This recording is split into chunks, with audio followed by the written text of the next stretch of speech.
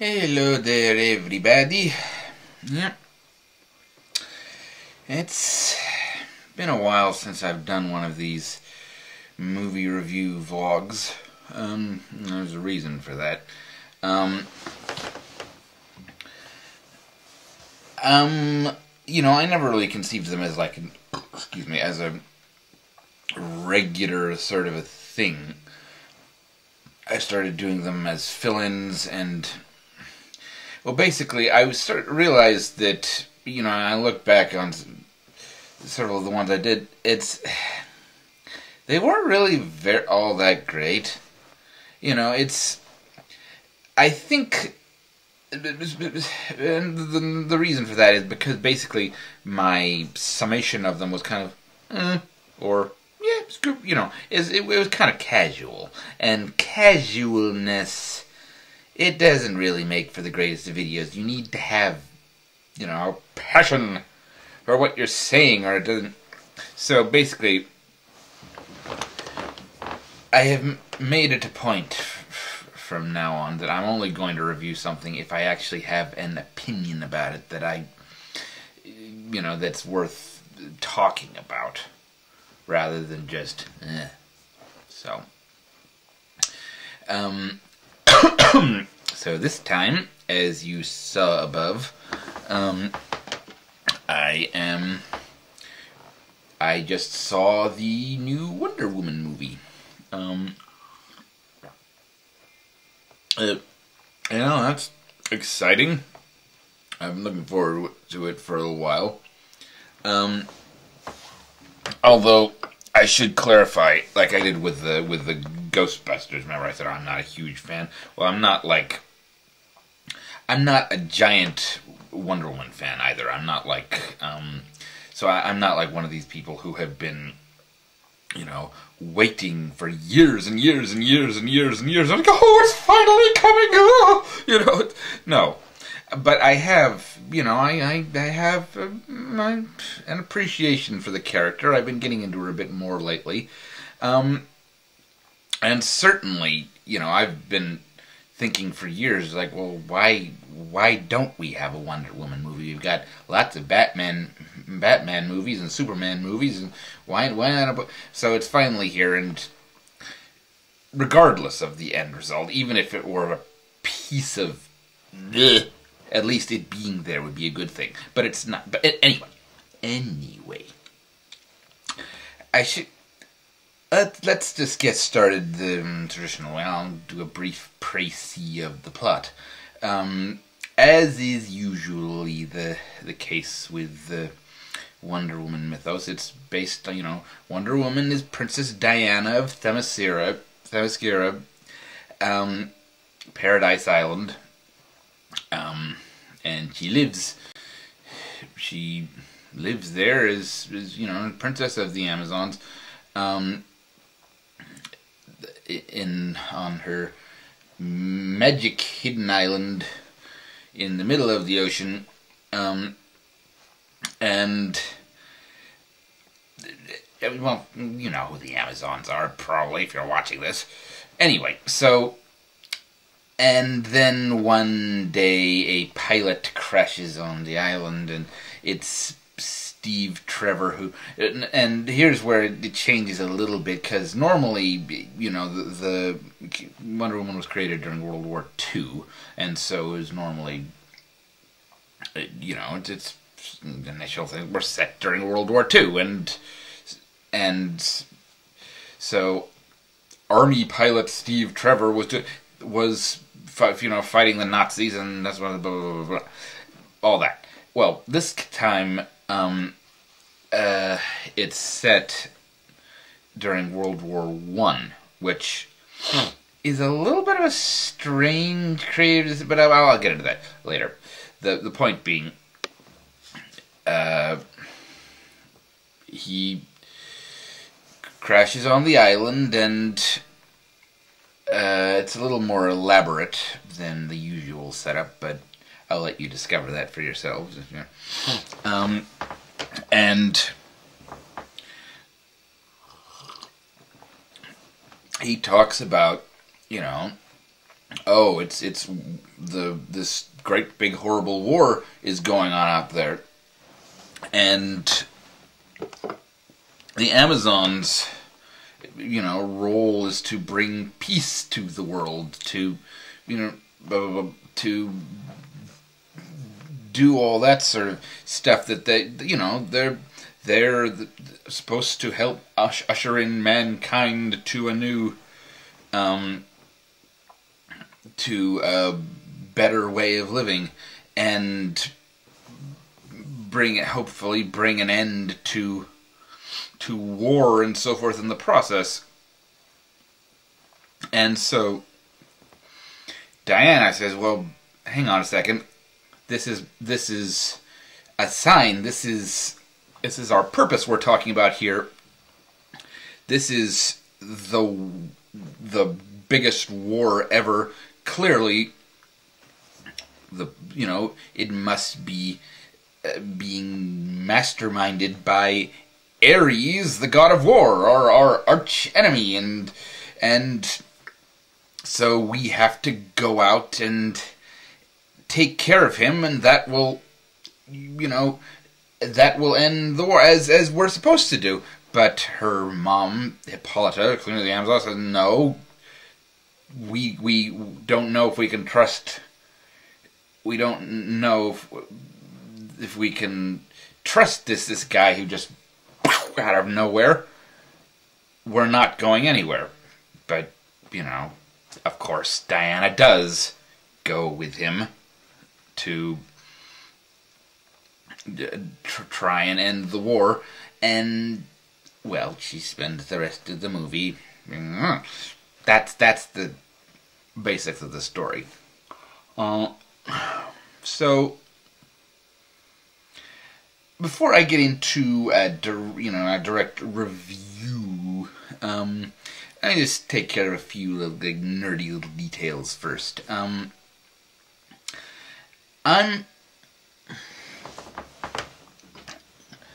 And this first one is actually kind of, it's not really a spoiler. It's kind of like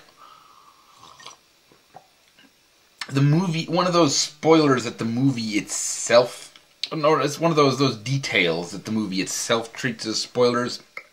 But if you've actually been paying any sort of attention to the current comics or even the anything, it's really not. It's not.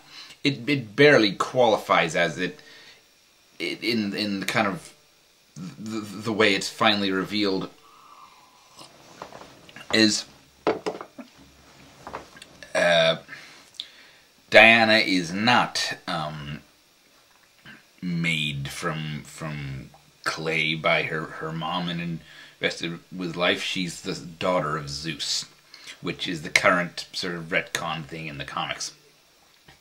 So because of that reason, it's understandable that they kept that in, but I was really hoping that they wouldn't, because frankly, I hate that detail. That it takes away so much of her originality. I mean, that's part of her creation myth, and she's all about the myths. She's Wonder Woman. She comes from this magic island, and her origins are all tied in with the Greek gods, and she's all about myths. It makes perfect sense that her origin, should be a sort of creation myth, instead of just, oh, well, I'm the daughter of Zeus. I mean, yeah, that is mythical in and of itself, but it's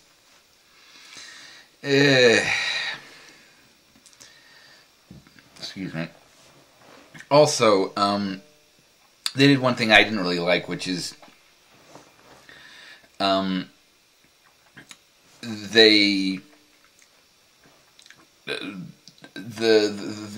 gods in this movie, the Greek gods, in this movie, the big bad guy is Ares, right? He's the god of war, and I won't talk about how he's treated, because it kind of constitutes spoilers, and it's yeah.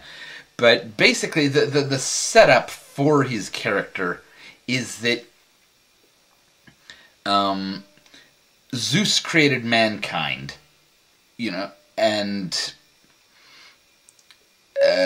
which is not a very accurate treatment of Greek mythology. I don't think. I'm pretty sure it was someone, or maybe it was. Oh, whatever. I'd have to check, but I don't think it was just Zeus that. No, in fact, it may have been. No, it was. Oh. No, either it's Prometheus or whatever. I'm not going to get into a lecture in Greek myths. I think it was a bit more complicated than that. However, I've got to stop thinking sometimes. However, the point is, in this movie, Zeus created the human beings, and Ares, god of war, didn't like that, so he initiated a war. Was basically him against the rest of the gods, and he won. And either he killed Zeus, or he and Zeus were the only survivors. And I don't like this. It really kind of takes away from. I mean, in the original comics, admittedly, it was also kind of a. The setup was that there were also two gods instead of the full sort of pantheon. But there it was more of a. There it was. The two gods were Aphrodite and Mars, or you know, should really be Ares, but it was Mars. In the Golden Age, it was Aphrodite and Mars, and that. You know, if you've got to do away with the full pantheon, that's the sort of thing that makes sense. It's like Aphrodite, goddess of love. Of course, she's the Amazon's patroness. And Mars, or Ares, is the big bad dude who's, you know, he's behind, in the comics, of course, he's behind the Nazis. And we'll, you know, war, we like war, and the, you know, Amazon like, no, we don't like war. It makes sense. But here, it's like, and, it's a little off-putting, because I'm not trying to, I'm not generally one of those people, I know that Wonder Woman is like a feminist icon and was created as such, but I tend to look at her from a more sort of a general sort of point of view, because I don't think she only has to be treated like that. I think she's a much more complex character, or has grown to become so. But that being said, it's taking goddesses out of her backstory entirely. That's a little iffy. I mean, even when even when things were changed after the crisis, to where there's like the full pantheon, they worshipped all the gods, but the ones who were their specific patrons were the goddesses. It wasn't just Aphrodite anymore. I think it was her and Athena and Demeter. Yeah, it was a bunch of goddesses and Hermes, which, you know, fine. And then, you know, after the re-retcon, which introduced the whole, you know, Zeus's daughter business, even then there were freaking goddesses involved with the Amazons, and taking them out of the mythology entirely, I don't like that. That strikes me as very,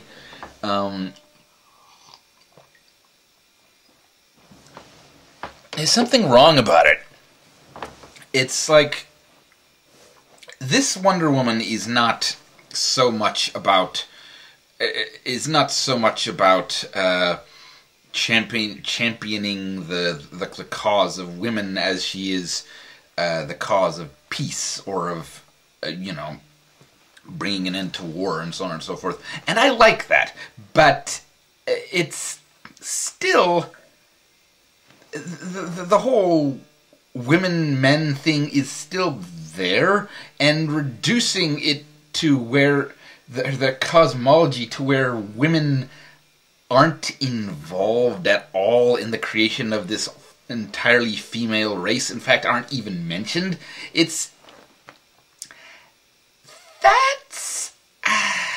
If I had to guess, I'd say that the studio was being ultra paranoid about, oh well, we're gonna get the people who don't like, who don't like feminist sort of stuff, shaking their fists like, yeah, this is feminist propaganda, and blah, blah, blah, blah, blah, blah. So let's just take women, let's just get rid of all that aspect of things.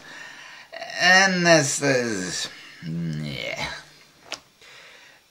Or, it's alternately, it's the people who aren't happy with polytheism, and so they oh well, there used to be lots of gods, but not anymore. That's the sort of thing where, over in Marvel they've reduced the Asgardians to, oh well, people think they're gods, but they're not really gods, because, we wouldn't want to annoy the Christians and the others, the monotheistic people, would we? Please watch our movie still. It's like, ugh. I really hate it when people pander like that. But anyway, that's just a supposition. And I've spoken too long about that. Anyway, and enough about the cosmology. Also, I'm still, this is again a gripe I have to with the comics as well, but I'm not wild about the fact that Wonder Woman so prominently has a shield and sword in this version of things. It's really, this has only started happening in the past few years, as best I can tell, and it's really not how Wonder Woman should be. I mean, I have no problem with her in general doing that sort of thing, but only in the direst of emergencies. It's like, I think in fact she may have first done it in Kingdom Come, the comic Kingdom Come, where it was this freaking battle between the superheroes and like an apocalyptic event, and then she puts on the eagle armor and starts wielding the sword and so forth. There it makes sense. Here it's like, I don't know. I don't particularly like it. It's not as big of a deal as it could be, and she doesn't do that sort of thing throughout the whole movie. But I wish that were different. And I still, like I said in my Batman v Superman thing, I still wish her comic was, her costume was a bit closer to the original version in terms of like the brightness of the colors and the overall design. I can't help it. I like old comics. I like my colors to pop and the designs to be bright and shiny. But whatever. That's the nerdy stuff. Let's get into the movie itself. How was it? It was pretty good. Actually, it was mostly pretty good.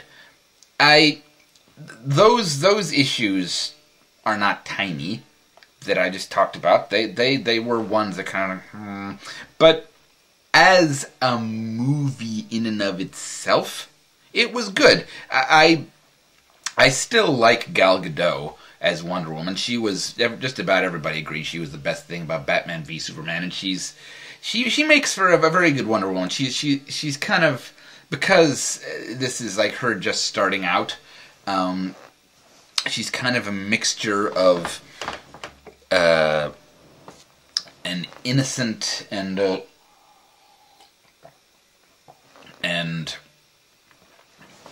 a seasoned warrior, because she's trained as a warrior for years before she ever leaves the island, and she's the princess, so she's been tutored by the best, and she knows a whole bunch of languages, and so she's no fool, but at the same time she's never been off Themyscira before, so of course she's like, what is this stuff? What's going on? Cars, what's this car business, and why don't the women carry swords? And it's like,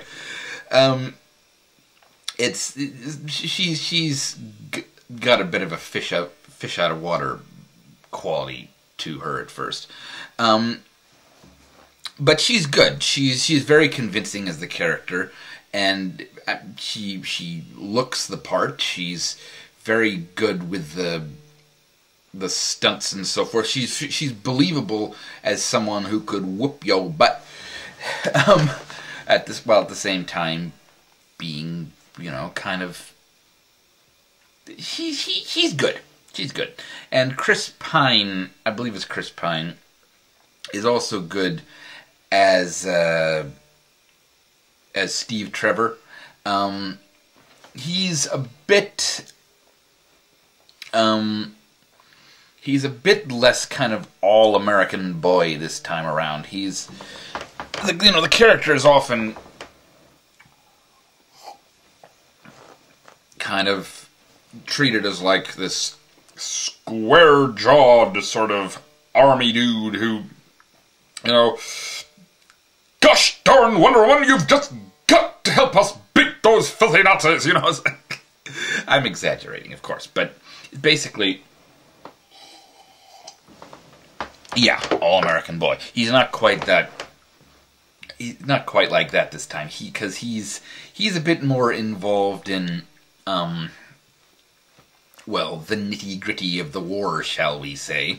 He's not just a soldier. He's an infiltration sort of behind the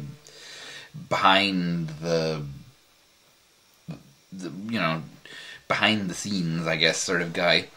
And so he's a little more world-weary, a little more. He's seen the cost of war, which works well for his place within the story. That's and they've got Etta Candy. They've got Etta Candy in this version, which that's pretty cool. I think actually they've had some version of her in every adaptation so far. I could be wrong about that, but this one is closer to is a bit closer to the original sort of Golden Age version, a little bit. She's not like a feisty college girl in this one. She's Steve's secretary, and she's British. Which actually, come to think of it, Etta Candy actually does make much more sense as a British name. I mean, Etta, I'm pretty sure is or used to be a relatively prominent sort of British female woman's name, and Candy. I've actually. What was it? The Rise and Fall of, I don't know, or the Life and Death of Colonel Blimp, I think, have you seen that movie? It's a good movie, good old movie.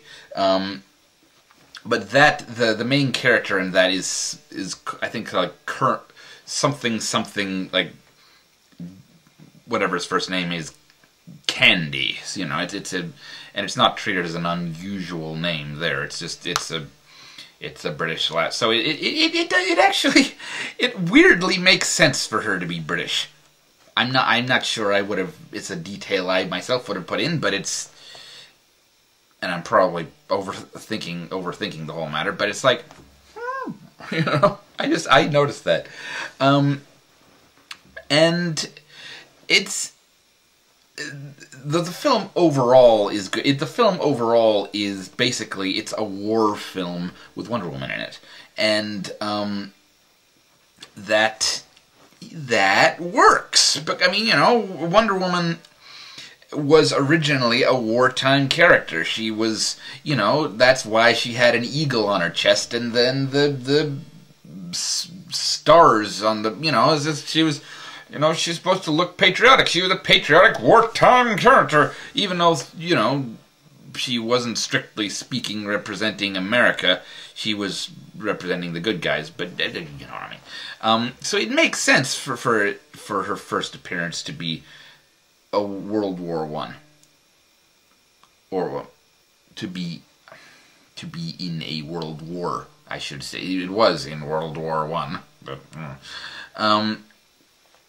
yeah, and I would have put it in World War II, just because that's you know, when she first, you know, but World War I does make sense, because in terms of the sort of story they're doing, because it was one of the most morally confused wars in history. I mean, it was basically, you know, it only came about because of this piling on of all these various different treaties and so forth. They said, well, okay, because this happened, we're all going to attack each other, and nobody really understood why, except the generals, and even they were a little, or such is my understanding.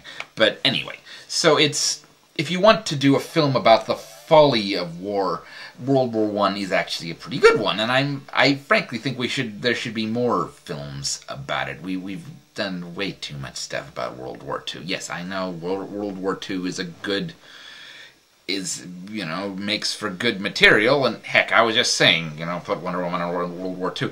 But speaking generally, I find World War I movies much more interesting. But yeah, so it works. You know, putting Wonder Woman in that sort of situation works. There's some awesome scenes. There's really only two major sort of fight scenes with her in the whole movie. There's that one, and at the end, and I'll get to that. But the former, you know, is she's on the battlefield, or more or less, yeah. She's in the thick of things, you know, deflecting bullets and jumping up to, you know, wallop snipers, and like throwing stuff across, you know, picking up, like, I think she, like, at one point she goes into a room and she like picks up a desk, like, you know, smashes the soldier against the wall. It's like, you know, that's awesome. It's all very well shot. It's all well done. And there, you know, there's this kind of ragtag crew team of Steve's fellow behind the lines guys who are helping her out, and it's well shot, and it's good. It's a very good synthesis of like World War I battle, you know, and superhero stuff. That's very well done. I like that a lot. I've always kind of had sort of a soft spot for like sort of the superhero version of history, like, you know, what actual history is like when superheroes actually start getting involved. And this is that directly, so it kind of tickled my happy buttons.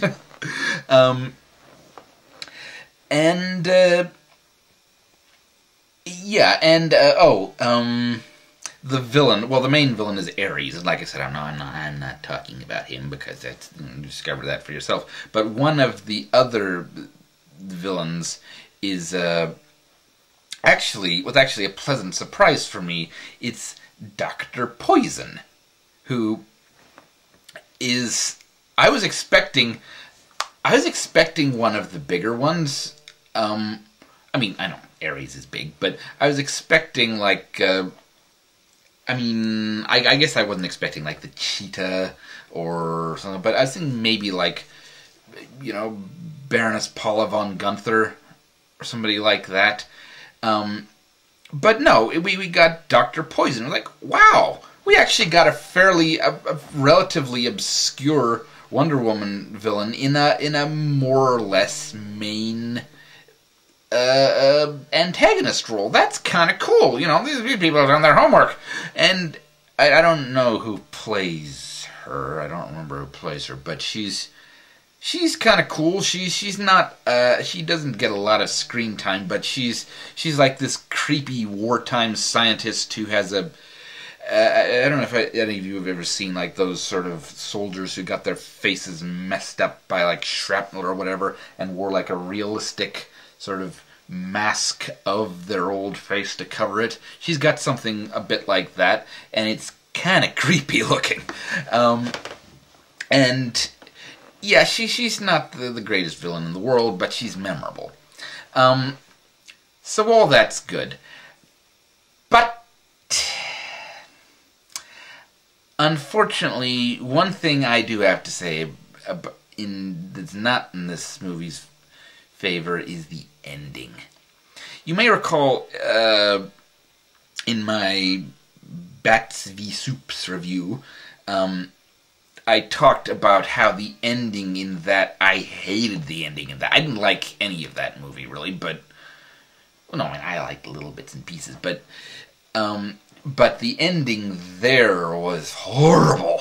It was just one big blur of chaotic sound and fury indicating nothing, you know, and, well, I mean, that was a Zack Snyder film, and this is not.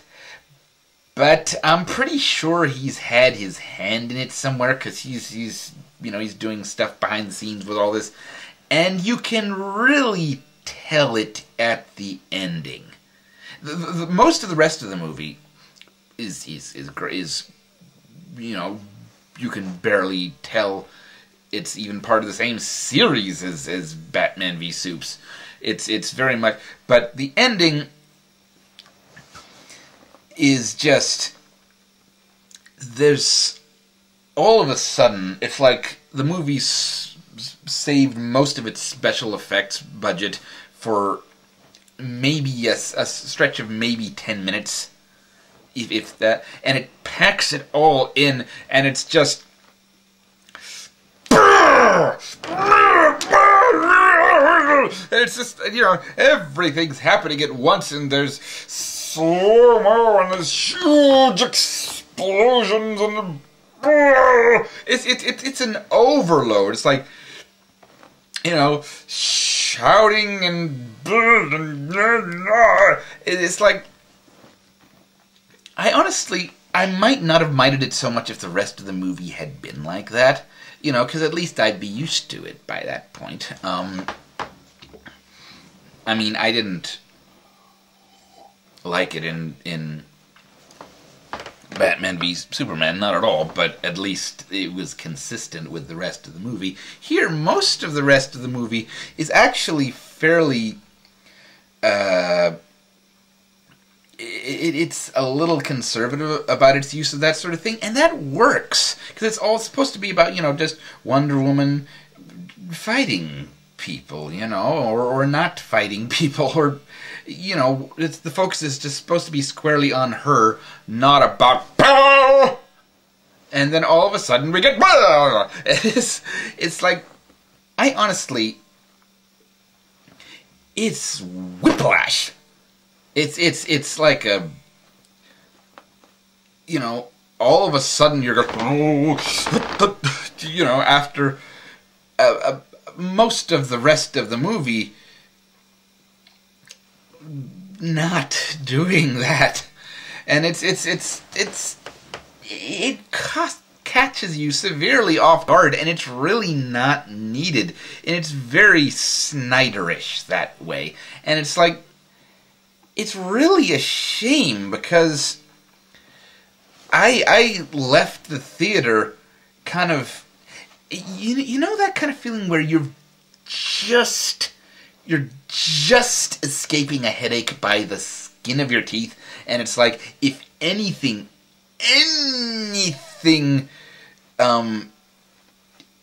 sets you off somehow, you're gonna get it. That's what happened to me when I left the theater. I didn't get a headache, but I basically kind of, I was like, oh, I hope I'm not gonna get it. And I was like that till I got home, I'd probably still be if I hadn't, taken a shower and freshened up. But the point is, that's what the ending did to me. And I am a bit sensitive to that sort of thing. So I don't expect everybody is going to react that way. Of course not. But,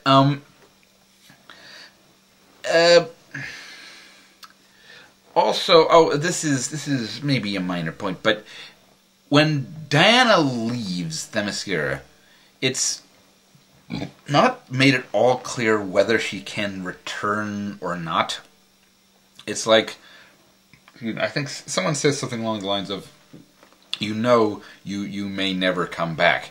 And it's very, the way it's done, it's very unclear as to whether they mean, oh, well, you can never come back ever because now you are banished, or you realize you're going into an insanely dangerous situation and you might get killed. And the movie is very ambiguous because it never shows her returning. And I don't like that. It's like the Amazons feature very prominently in the first part of the movie, and then they go away. I'm not wild about that aspect of things, because that's one of the things that has always kind of defined Wonder Woman as a character, is she's not like Superman, who's, his home blew up and he can never see it again. There's no getting back Krypton. No, Wonder Woman, her home is remote and all that, but it's still, she can go back and have a heart-to-heart with her mom whenever she wants to, and she has old childhood friends and so forth, and it's her culture that she's spreading, not just, oh, well, I'm going to spread peace and everything because it's I feel like that's the right thing to do. No, she's doing it because it's her part of her people's mission. She's like a cultural missionary for good and light and peace and love and all that sort of stuff. And if she can't go back to her island, that kind of sinks the whole deal, doesn't it? But, right. That being said, it's not a perfect movie. And frankly, I think I've heard that it's been getting a lot of good press, and I think that some of that may be simply because, oh, thank the gods, here's finally one that doesn't suck! I mean, let's face it, Batman v Superman sucked. The Man of Steel, I mean, I wasn't quite as hard on it as some other people, but still, it sucked. As a Superman movie, it sucked. Suicide Squad, I actually didn't mind it, but still, for a lot of people, it sucked. So, and finally, here comes along a movie that doesn't suck. And so everybody, yeah! It's like, when the Horton Hears a Who movie came out. You remember that one? And everybody praised it to the skies because, oh, finally, after this Seuss movie and that Seuss movie and all these other Seuss movies that we've tried that stink like rotten Diplodocus eggs, all of a sudden, you know, we got one that's semi-decent. So I think it may be the same thing here. Which is not that I'm saying, you know, oh, well, you know, this one sucks too. It doesn't. It's good. Most of it is perfectly fine. But it's not perfect. And it does have some things wrong with it, but issues that at least I had with it. So I'm not going to say, oh, 10 out of 10. But it is good. I do recommend it. I do at least recommend giving it a look. And quite possibly, these issues I have with it, you won't have at all. I mean, a lot of people seem to like it. It can't all just be from comparing and contrasting with the others. And that's another good thing, is that it doesn't, it's not sequel baiting or trying to super tie in with the others. It's very much its own thing. There's like a very brief mention of Bruce Wayne at one point, you know, so, oh yeah, Batman's still out there somewhere, don't forget the Justice League, blah blah blah. But that's like, you know, blink and you'll miss it. On the whole, I do recommend this movie. It's not a perfect Wonder Woman movie by any means. There are certainly some things I would have done differently, and some things I would have changed. But under the circumstances, it's probably either the best we could have hoped for, or, you know, it could have been a lot worse. And I'm certainly not going to turn up my nose at the end results simply because it's not perfect. It's not perfect, but it's good. I dearly hope that one of these days, now that the floodgates have been opened, we will get a Wonder Woman movie that is everything I would have liked it to be, or at least comes closer. But this is what we got, and it ain't bad. It ain't bad. I enjoyed it up until the ending, and, you know, even maybe if I saw it again now, knowing what the ending was going to be, I wouldn't get the sort of effect as bad as I did here. But so it's yeah. You should see it. You probably will see it, I'm sure, whether or not I recommend it to you. And so yeah, Wonder Woman, decent stuff, not bad, good performances overall, very well directed. You know, ending aside, issues here and there, you know, nerdy stuff, but overall, good movie. Could have been a lot worse. So yeah, that's my. I think I went a bit long again, but that's my review of the Wonder Woman movie. So I shall sign off now. Hopefully there should be some more sort of regular sorts of videos in the reasonably near future. I think I'm getting a bit better with that. I got some stuff in the works. So you can look forward to that if you want. I hope you do. Anyway, review's over. See ya!